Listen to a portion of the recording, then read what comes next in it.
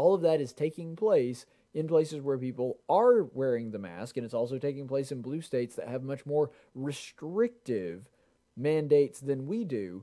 And yet, Governor Ivey's rationale is, well, the reason we're seeing an increase in cases is because people aren't wearing the mask. Then why do we have a mask mandate in place? If the mandate doesn't work, if people are not doing it, then why is the mandate in place in the first place? It's obviously not causing people to wear their mask if that is the case. Hey there, fellow tacticians. Don't forget to like and subscribe and ring that little notification bell, because the more likes and subscriptions I get, the more people see my conservative content, which will make America a better place and angers the dark cyber overlords at YouTube. Governor Ivey has extended the mask ordinance to December 11th, so the mask mandate is now prolonged even further than it already has. I don't understand why, but Meemaw apparently thinks that we've been bad and have to stay in our rooms and wear the diapers on our faces for longer. I don't understand the rationale here.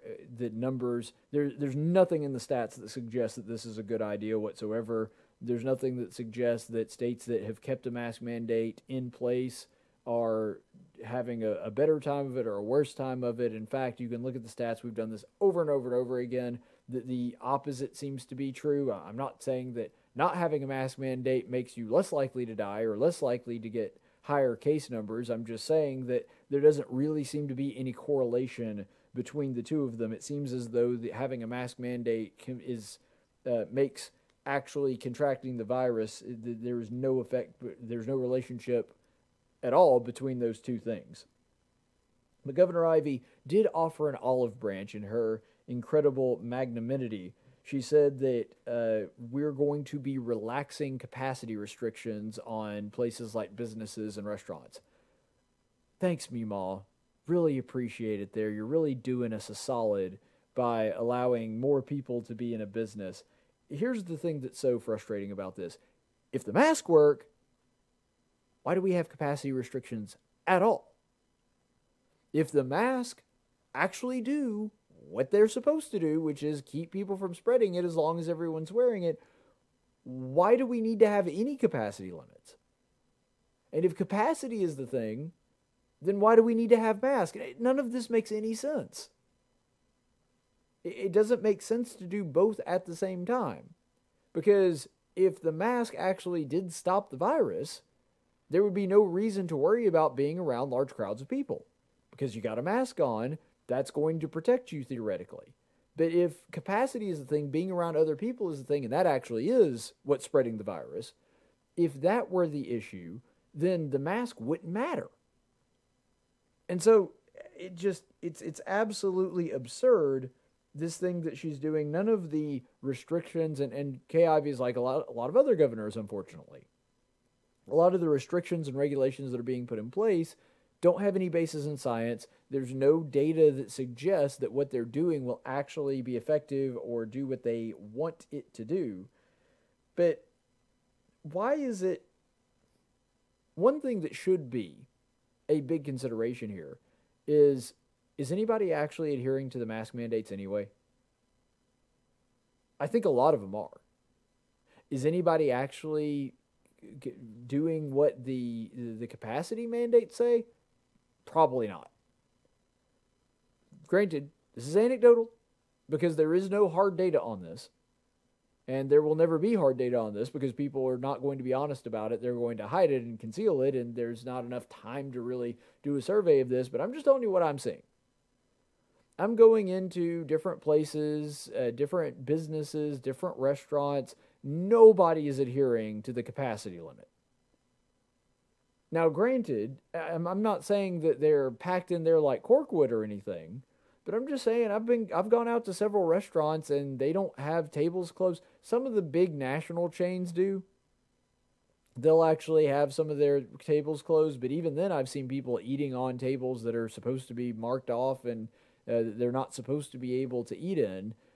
And I just don't think that this is going to make a difference because she's saying, well, we're going to loosen those restrictions up and let more people go out and do that. Okay, but I don't think anybody was actually listening to them by this point anyway. It seems like the people of Alabama have decided amongst themselves, which is a decision that I agree with, that we're kind of out of the woods on this one, at least for the most part. And they've kind of taken to where they're not as serious about the restrictions when it comes to capacity, and they're not as strict when it comes to mask mandates. They're just kind of tired of this, and they're just kind of letting it go, which I think is a good thing. But it does go to show and sort of highlights the fact that just because you put a regulation out there doesn't mean that people are going to adhere to it. And so it kind of reminds me of a thing that Auburn did a few years ago when I was in college there. For the first 2 years, I think it was, when I was at Auburn, we had this thing called Dead Day. And the way Dead Day works is it's right before finals, which, by the way, are coming up. So college students out there, I feel you. Been there too.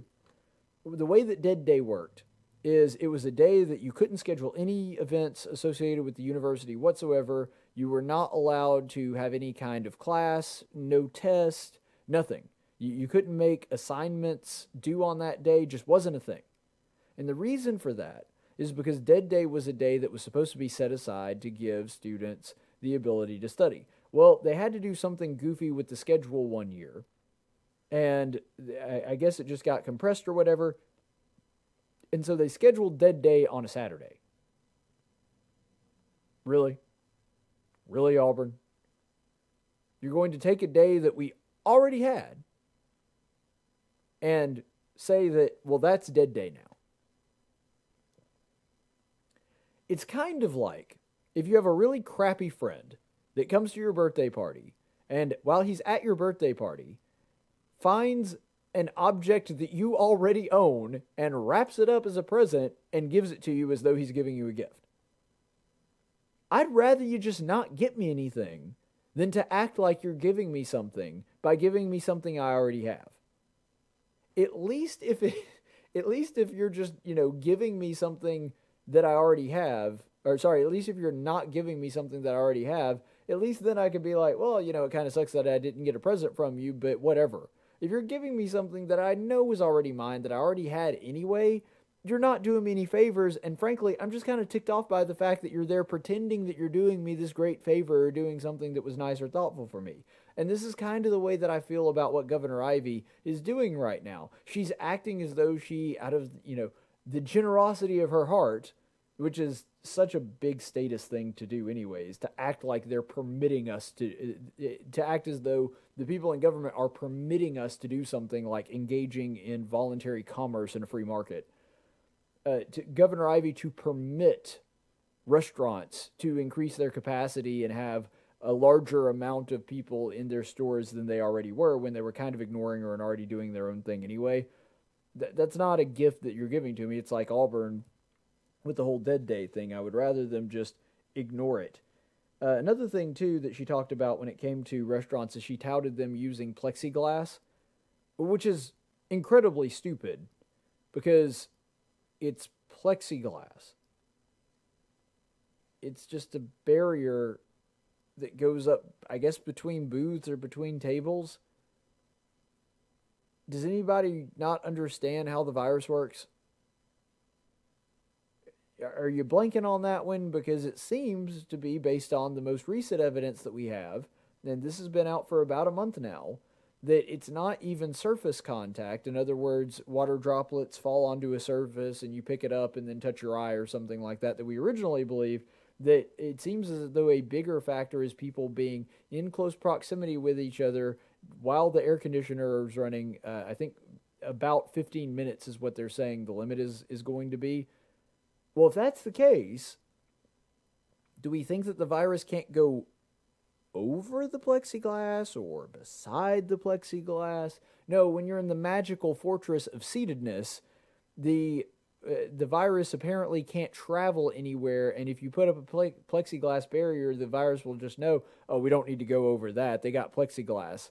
I mean, it's just stupid. It's like, even though I love the Blue Angels, I'm not trying to diss the Blue Angels. They're incredibly skilled. I think that it's really cool that they do what they do, and I know that their feature is primarily recruiting for the Navy, not actually fighting off bad guys. I get that. They're kind of like Captain America for the first, I don't know, 20 minutes of the Captain America movie in First Avenger, where he's not actually fighting bad guys, he's just going out and recruiting, basically a showpiece. Uh, it's kind of like that, like the. And again, I love them. No disrespect to the Blue Angels, but it's just funny. It's kind of like the bad guys are going to look up and like, oh, the perfect diamonds. What are we going to do? Did you see how close those planes flew to one another? It's not a combat skill. It's for show. And that's what the plexiglass seems to be. That it's not actually doing anything to curb the spread of the virus. And by the way, there have been several studies that have been published now that have shown that restaurants and bars are not a significant spreading point anyway. This is done. One even came out of New York and said that restaurants and bars in New York weren't spreading events. That there weren't people that were catching the virus from going in there. And so, again, none of this is based off of science or data. They're basically just doing arbitrary things because they can. Now, I'm not saying that Governor Ivey has malicious intent here. She probably really does think this will help, but there's no reason to think that it actually will. And that's why this whole thing is just dumb. And I had a friend actually bring up this point that I hadn't even thought of, so kudos to them on this one. Who's going to clean all the plexiglass? Because plexiglass looks really bad when it gets stuff on it because it's plastic, it's clear. And so it gets really dirty, it's difficult to clean. And so not only are you going to have to, as a small business that probably has already been hit super hard by this pandemic if you're a restaurant, not only do you also, if this is the case, you have to take the financial hit of buying a whole bunch of plexiglass, which is super expensive, and you're already struggling to just break even. Frankly, you're doing super well if you even break even this year because of all the stuff that has happened. Now you also have to pay extra labor costs for your employees to clean the plexiglass. I mean, this whole thing doesn't make any sense. It's an undue burden upon the businesses of Alabama, and Governor Ivey shouldn't even have suggested this. Should not be something that is in the mandate that she's talking about here. And then she said this line, which I thought was pretty good. People need to wear the mask so that we can stay open. Excuse me? We've got to wear the mask so that we can stay open. So what, you're going to lock us down if we don't wear the mask? Is that what you're telling us, Governor Ivey? Are we going to start another round of lockdowns? Because the World Health Organization, even they, who have been 100% on board with the whole mask thing, that back in the day were 100% on board with the shutdown thing, and granted they've not been the most consistent nor the most reliable, but my point is they're an organization that has a stake in pretending as though shutdowns were a good thing because they were the ones telling everybody that they have to shut down. Even they came out a few weeks ago and said shutdowns should not be used as a primary means of controlling the virus. If you need it to give your medical system time to catch up and be ready for when the virus hits, then it makes sense. But if you already got plenty of the materials that you need, you don't have to do any preparation for it, which at this point we shouldn't have to do, and our hospitals are actually getting significantly better at treating the virus, not worse, then there's no reason to shut down again. And so what she's saying there is not that we need to shut down again because if you don't wear the mask, our numbers are going to get too high and we've got to shut that down. What she's saying there is, you do what we tell you to do, or else we're going to come up with another punishment for you. Governor Ivey, in her Southern draw, Southern woman charm kind of way, is saying, look, if y'all don't do what I tell you to do, I'm coming after you. We're going to have a punishment for you awaiting if you don't do what I tell you. Who does she think she is? This is nothing but a very thinly veiled threat. To which I say, bring it on, Meemaw.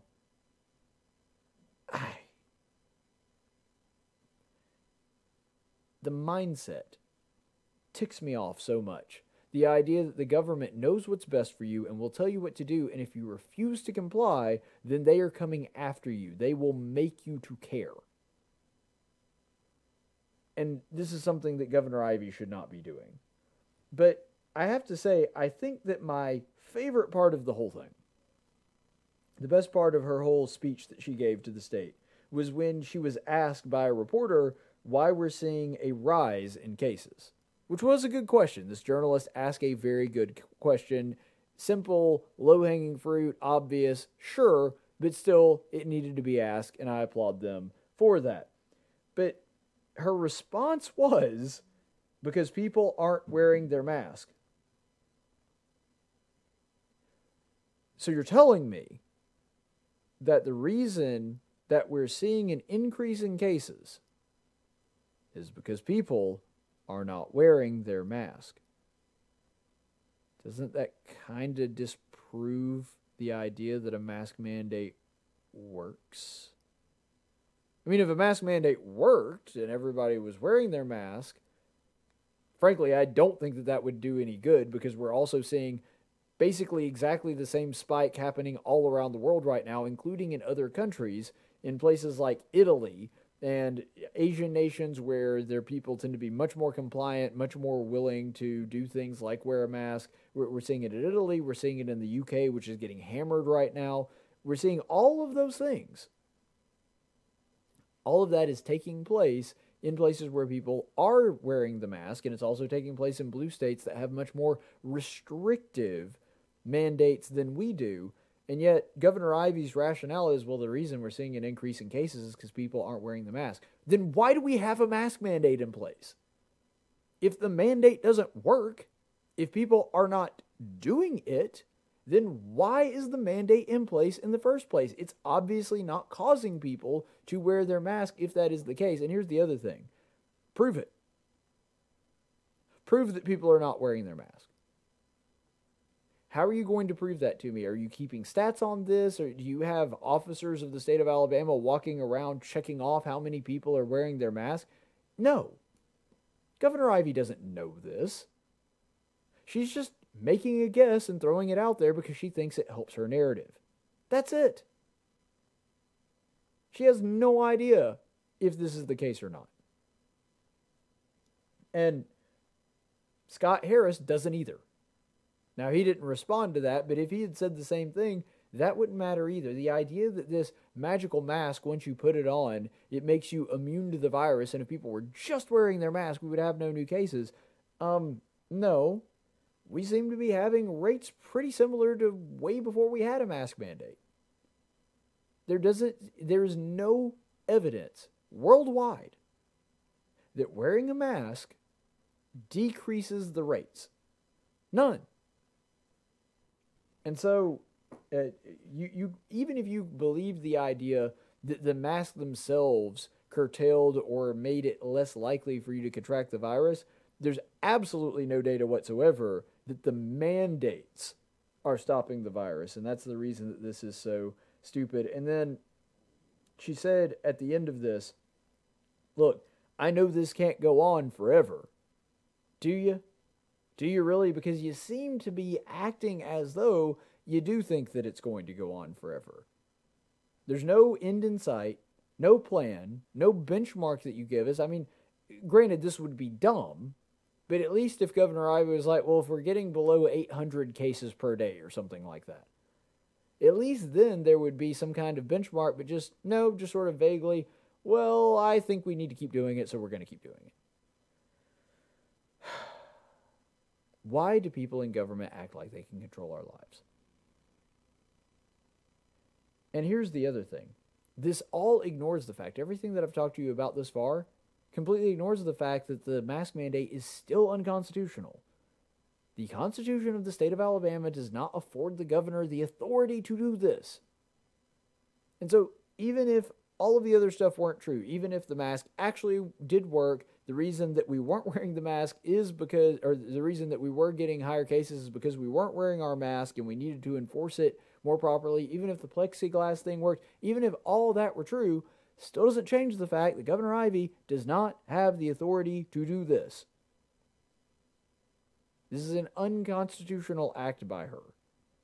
And that's the first question that anybody should ask when the governor does anything is this something that the governor can actually do? And if the answer is no, then they shouldn't be doing it.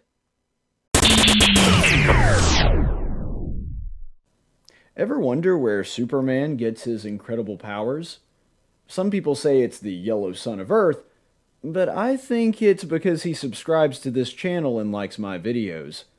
Now, I'm not saying that if you subscribe to my channel, you'll necessarily wake up tomorrow as a super strong, nearly invincible alien, but it definitely doesn't hurt your chances.